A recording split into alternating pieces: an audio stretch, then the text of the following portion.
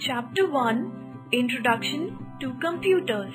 Objective: to revise about computer and its parts such as keyboard, monitor, CPU and mouse. The word computer is derived from the word compute, which means to calculate. Computer is an electronic machine which helps us in lot of ways. It makes our work easier.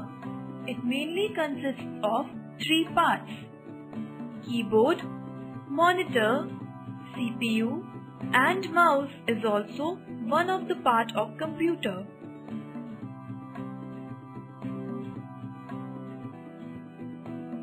Monitor, keyboard, CPU, mouse. Keyboard helps us to type instructions to the computer. A standard keyboard consists of 104 keys or more.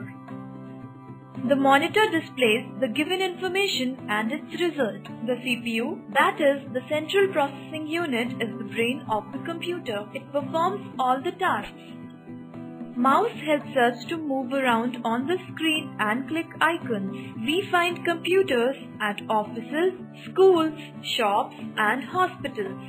New terms: instructions, an order given to do some work. Information, facts provided on something.